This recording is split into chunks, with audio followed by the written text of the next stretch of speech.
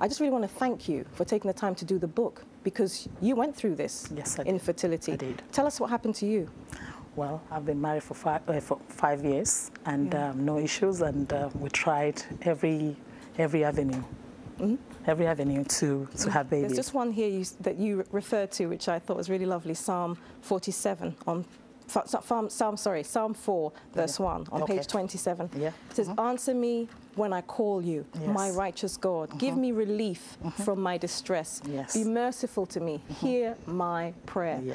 And I found that, I just thought, yeah, because we all have circumstances where we're believing God for the change. Yes. But when you're in that process, you can go through depression. Yes. Your soul definitely is downcast. Everything. You know, and David obviously identified that in his. There's a purpose in the waiting. Celebrate. Wow. Celebrate yourself. Celebrate God.